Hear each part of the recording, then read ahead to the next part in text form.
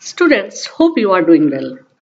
In previous classes, we learned motion, types of motion, speed, velocity, and acceleration. In this class, we will discuss about graphical representation of motion.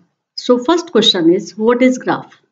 A diagram showing the relation between variable quantities, typically of two variables, each measured along one of a pair of axes at right angle. Okay?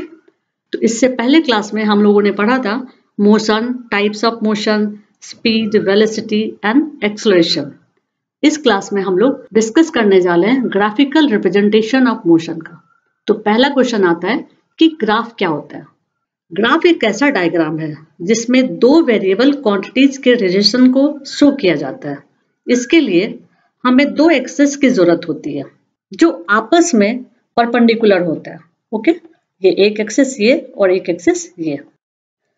To describe the motion of an object we can use line graph. किसी object के motion को describe करने के लिए हम लोग line graph का use करते हैं.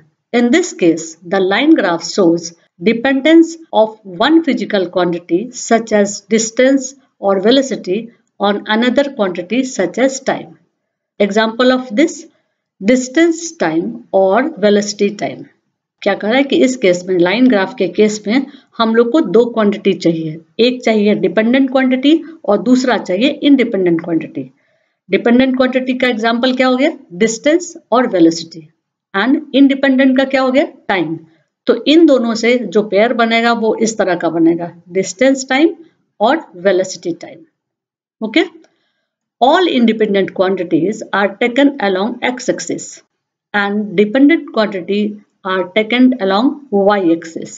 Example, on x-axis there will be time and on y-axis there will be any one which are dependent on time like distance or speed or velocity. Okay, समझ गए. दो एक्सिस है, x axis है और y axis है. यहाँ देख लेते हैं, x एक्सिस है और y एक्सिस है. तो इसमें y एक्सिस में डिपेंडेंट क्वांटिटी रहेगा, ठीक है, और इसमें इंडिपेंडेंट क्वांटिटी रहेगा, जैसे टाइम. अनडिपेंडेंट क्वांटिटी में क्या हो सकता है, डिस्टेंस हो सकता है, वेलोसिटी हो सकता है और स्पीड हो सकता है. ओके, फिर आगे बढ़ते हैं. There are to main types of graph. First, distance time graphs. Second, speed time graphs और velocity time graphs. First, distance time graphs. For a distance time graph, time is taken on x-axis and distance is taken on y-axis. क्या कह रहा है कि दो main type के graphs होते हैं. पहला होता है डिस्टेंस टाइम ग्राफ्स और दूसरा होता है स्पीड टाइम ग्राफ्स या velocity time graphs. Distance time graphs के बारे में पढ़ रहे हैं. और अ डिस्टेंस टाइम ग्राफ कह रहा है, इस डिस्टेंस टाइम ग्राफ के लिए टाइम जो है वो एक्स एक्सिस में होता है और डिस्टेंस जो है वो वाई एक्सिस में होता है. आगे बढ़ते हैं.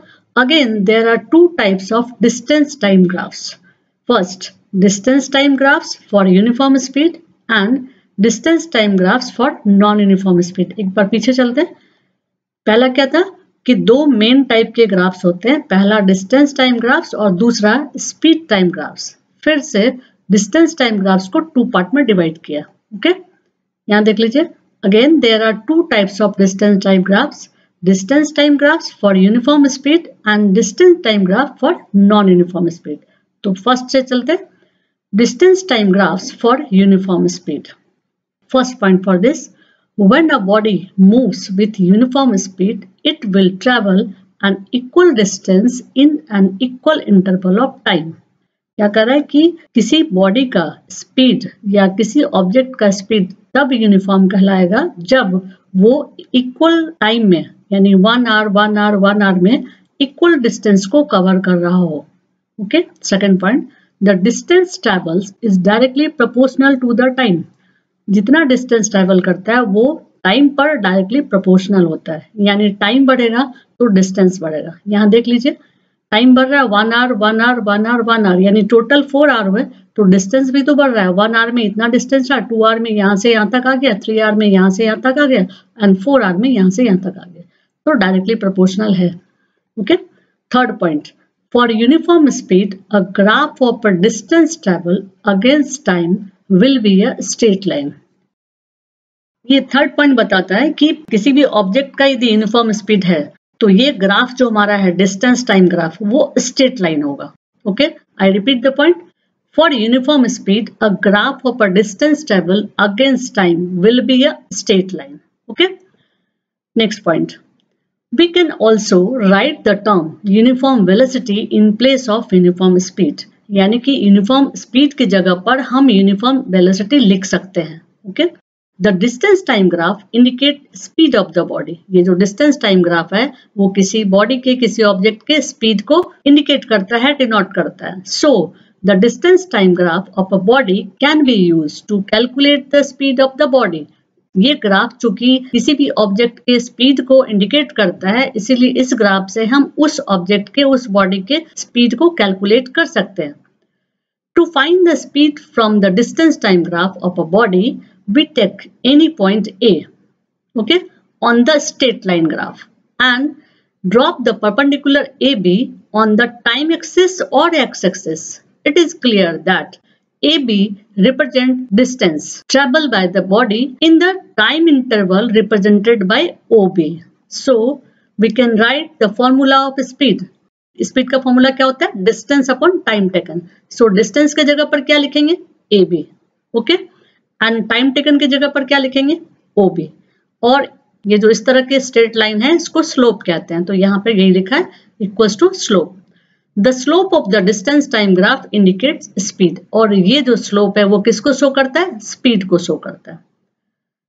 Next, distance time graph for non uniform speed. अब नॉन यूनिफॉर्म स्पीड का ग्राफ किस तरह का होगा? ऐसे curve line. If the distance time graph of a body is curved line, this one curved line, then its speed is non-uniform। कह रहा है कि डिस्टेंस टाइम ग्राफ का यदि ये जो ग्राफ है ये कर्व लाइन में हो, ऐसे मुड़ा हुआ हो, तो उसको क्या कहेंगे? इसका इस ऑब्जेक्ट का जिस ऑब्जेक्ट का ये ग्राफ बनाया गया है वो नॉन यूनिफॉर्म स्पीड का है। Okay, next, the body is said to be at rest condition whose distance time graph is a straight line parallel to the time axis।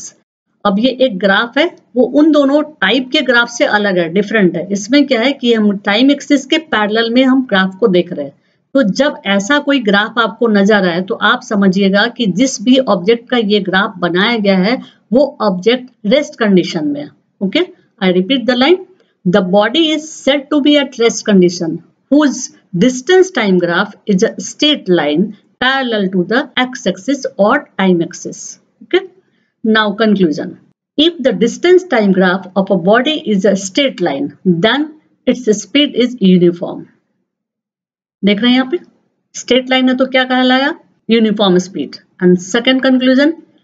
If the distance time graph of a body is curve line, then its speed is non-uniform. यदि curve line है तो ये क्या कहलाएगा? Non-uniform speed.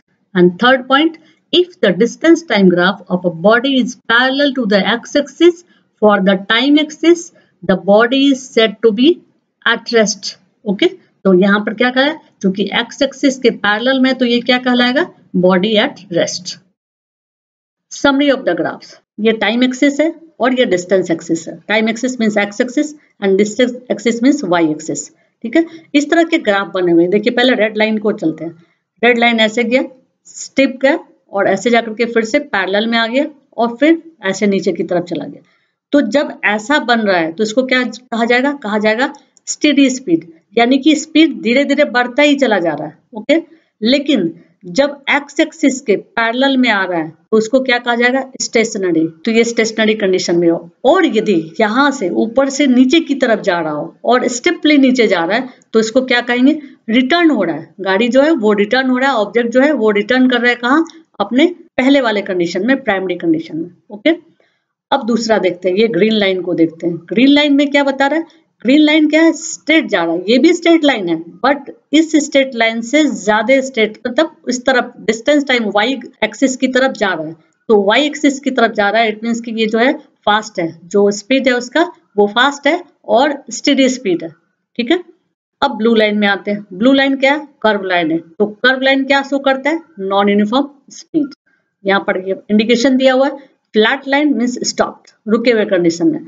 Sloping line means constant speed, अब ये दूर जा रहा है ये, ठीक है। एंड दूसरा क्या है? स्लोपिंग डाउन, ऐसे नीचे की तरफ जब जा रहा है तो उसको क्या कहेंगे? Constant speed back towards start, starting position पे यहाँ पे आ रहा है। देखिए यहाँ से ऐसे नीचे की तरफ आया और इसको ऐसे लेकर के जाएंगे यहाँ पर, तो कहाँ आ गया? ये स्टार्टिंग कंडीशन में आ गया। कोई ऑब्जेक्ट यहीं से तो स्टार्ट हुआ चलना, फिर इसी कंडीशन में आ गया, तो इसलिए इसको कहेंगे constant speed back towards start. And curve line किसको कहेंगे? चेंजिंग स्पीड और एक्सेलरेटिंग। ये कर्व लाइन क्या कहलाएगा? चेंजिंग स्पीड, और क्या कहेंगे? Non uniform speed. That's it.